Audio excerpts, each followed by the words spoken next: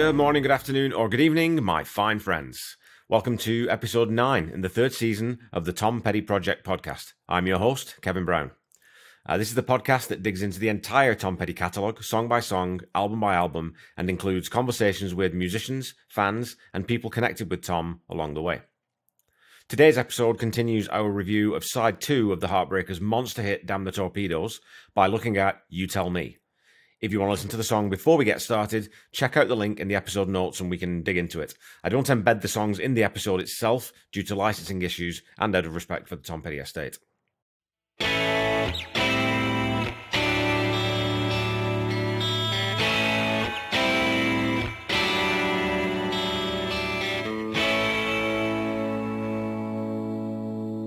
In conversations with Tom Petty, Tom tells Paul Zolo that YouTell Me was the only song that was written during the recording sessions, with the other 8 tracks that made the release being pretty much complete before heading into the studio. And amazingly, I can't find a single record of the band ever playing this song live. There were no alternate takes kicking around, and it hasn't been included on any of the compilations to date. I find that quite odd given the quality of the song and how good it would have been, or how good it could have been, as a mid-set palate cleanser live. Following on from Benmont Tench's fantastic keyboard performance on Don't Do Me Like That, this song features a nice tinkly piano lick in the intro and plenty more Benmont throughout. This wouldn't be accidental sequencing, and when Tom and Jimmy would have been sitting down to arrange the track listing, I'm sure that natural transition, coupled with the downshifting gears, would have made this the most logical next track. And Benmont's piano also sounds very much like a grand piano, recorded with lots of natural reverb, as it's an expansive tone that fills that middle frequency gloriously when Benmont is playing those big fat chords. I'd class this as the longest musical intro to any song on the album at almost 37 seconds. I realise that Louisiana Rain has a much longer intro, but we'll get to that in episode 11. I think you can almost call the first minute of that song a hidden track within a track almost, rather than a structural part of the song, but I digress. To go along with that juicy piano part, which plays mainly on the fourth of every 4 bars of the intro, you then get that sultry, swampy guitar lick that Mike is playing, which is panned all the way over into the left channel. Tom's rhythm is in the right channel, and again, that's a very simple, steady rhythm part, as it frequently is. And this is the first time on Damn the Torpedoes that I've really noticed that they went back to that heavy panning of the guitars, so far over to the left and the right side to sort of mirror where Mike and Tom would be as you were looking at the stage. And again, in the intro, Stan's hitting the hats very, very gently through those first 4 bars and adding in some light splash cymbal in there, which is mixed very carefully to take the attack off of it and just have the wash of that decay of the cymbal. And the intro really sets a very visual scene. To me, it feels like a humid August night in Gainesville with a streetlight Corona trying to battle its way through the grimy front window of a dark, bluesy dive bar, most likely with a faulty neon side flashing outside. It's a song that has grit and danger to it. And in that way, the staging and the feel remind me a little of Fooled Again from the debut album. It even has a similar foreboding lyric. However, the tempo and the arrangement of this song cuts along in a very different way from that earlier track, and is the work of an already more accomplished songwriter and a more experienced group of studio musicians. And it also has that live off-the-floor feel to the rhythm of it that comes from it having been written at least partially in the room with the band. It's another tight drum part from Stan Lynch, which just keeps the groove going, but the main heart of this song is the bass line, which is propelled forward with slick, funky inevitability by Duck Dunn. This would be the second time the Heartbreakers would bring Duck in to play bass on a track after Hometown Blues from the debut album, and again, you can hear slight differences between the way he plays this track and the way you imagine Ron Blair would have done. Given the fact that they never performed this track live, I wonder if Ron wasn't in the studio when it was being cut and whether he actually ever even learned the part or cared for it. Of all the Heartbreakers at that point, he was the one who cared least about, fortune and fame, and was at least part of the reason why he would leave the band between the next 2 albums. So I could see it possibly rankling him a little that they brought Duck back in to play this part, or it could just as easily have been that he said, hey, who would play the hell out of this track? Duck Dunn.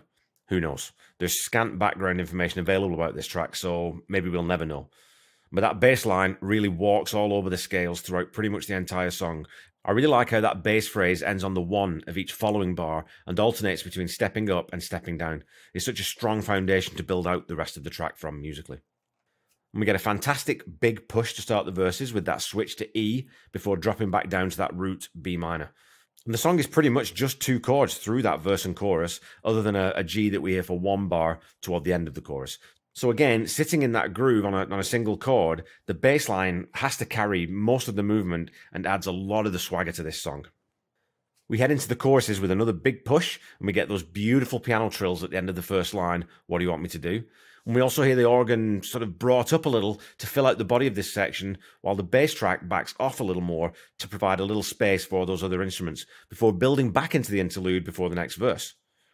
In those last two bars of the chorus, we also get some nice slides from Mike on the lead guitar, which is brought forward in the mix to add to that build and the eventual release of tension. So as we talked about last week, this is another great example of spending some serious time with the arrangement so that each part isn't clashing with another. Through those verses and choruses, Stan isn't doing much on the drums, and again, he's just providing that solid backbone for that delicious bass line to walk all over. It's very in the pocket, it's very subdued, and adding in only very short, simple fills in the transitions between parts. As we head into the bridge, two cool things happen. The first is that Duck Dunn slightly alters that familiar bass line. It's played higher up the neck, and it plays in a little straighter time. And at the same time, Stan goes to double time on the ride and plays some nice little triplets in there before adding a fairly thunderous fill coming out of the bridge and into the solo. The second thing is that wonderful change to F sharp, where that seventh note comes in to give the song an almost sort of bossa nova swing to it. And that's something I'll be really talking about during the Hypnotic Eye season, before dropping back to B minor. You also don't get a push into the bridge, so it's just one more simple thing to differentiate this section from the rest of the song. Such a wonderfully simple, but perfectly placed and executed middle eight. Although it's actually a 9-bar bridge, not 8, with that A chord held for 2 bars at the end instead of 1. So again, it just ratchets that tension up for another notch before releasing it into the solo. The chord progression in the solo follows the structure of the verse, repeated twice. Very simple. The solo itself is very understated and built more around soulful bends and double or triple note phrases, somewhat reminiscent of Dave Gilmour from Pink Floyd to my ear. We do get some nice piano from Benmont, and again, those nice triplets on the ride from Stan. It also features a killer disco bass lick toward the end of the second part of the chorus. So if you go listen out for that around the sort of 3:18, 3:19 mark, it's just delightful. We come out of the solo and into that last chorus, which builds a little in terms of the way it's mixed. It's a little louder. Some of the parts are a little louder and a little fuller. But the outro sees some really sort of bluesy interplay between the two guitar parts, and everything else just drops into more of an accompanying space. Although Stan is a little more dynamic through this section and plays off that main bass lick nicely as the sound fades out.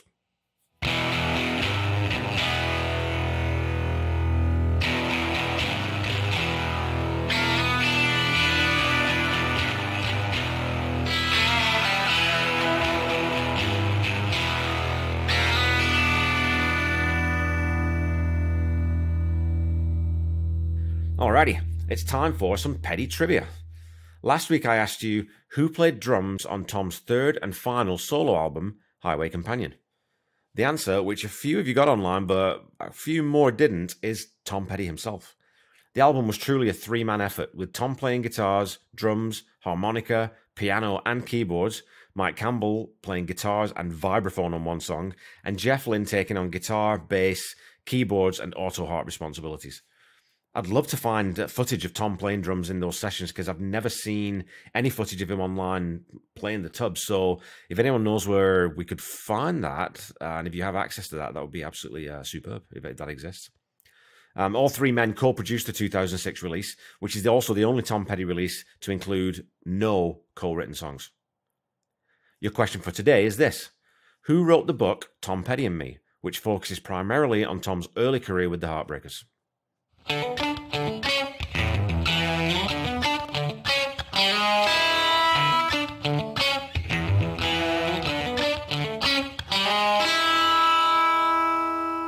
Okay, back to the song. Lyrically, this song wears its heart on its sleeve and is neither subtle nor ambiguous. It's one of Tom's songs about a dysfunctional relationship, and that first verse has a similar vibe to Stranger in the Night, and thematically, it again reminds me a little of Fooled Again. And those two are very much peas in a lyrical pod in the way that they describe being on the wrong end of an imbalanced power dynamic in the relationship that the singer is describing. The two lines to finish the chorus: "Baby, you tell me, honey, you tell me." A line being drawn in the sand in an attempt to redress this imbalance. The betrayal reaches its nadir as the bridge crescendos into that payoff line. "Yeah, the last thing that I needed was to finally realize that you were lying." Again, a fairly straightforward lyric that isn't hard to parse, but has some good imagery. The line, I saw fire, I went left, I went right, describes the confusion that you can feel in this type of relationship. But we also have that slightly cheesy rhyme of pain and rain. It is forgivable, though, as it acts as a sort of a callback and a coda to that very opening line, Baby, I Heard Thunder. So it just about avoids being a little too cliched. Tom's vocal delivery on this one sits nicely in the middle of both his range and his sort of anger levels. It never reaches the same ferocity as Refugee, but also never drops into the more honey-like tones of Here Comes My Girl. The harmonies through the chorus add a little more depth, and the bridge sees Tom throwing in some pretty great Lennon-esque delivery when he sings Dying and Lying. But for the most part, it's a fairly reserved vocal delivery that again moves the song along, but doesn't take the lead away from that bass line.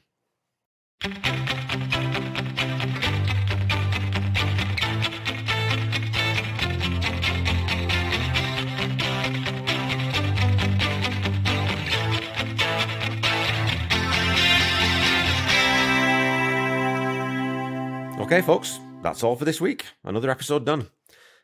This song for me is all about that glorious, glorious bass line.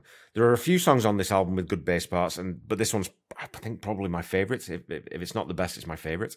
It's also by far the funkiest and the bluesiest, so the bass will almost always take a natural lead in this type of arrangement.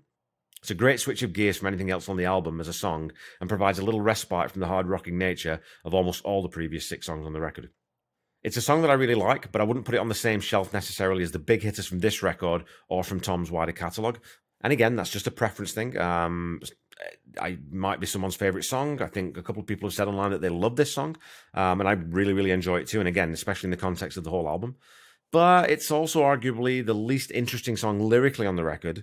So for that reason, I'll give YouTell Me a solid, but not spectacular, 7 out of 10.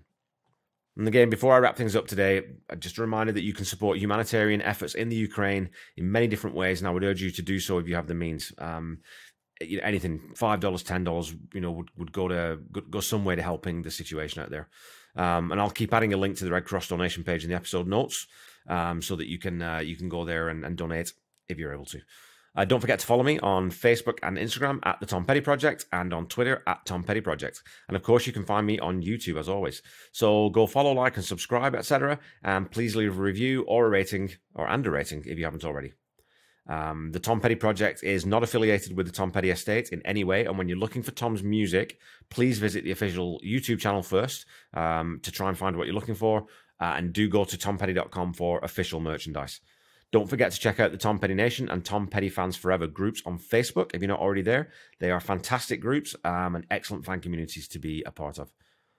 Until we meet again next week, keep listening to and sharing Tom's music. Try to be kind. Try to say I love you to someone at least once a day.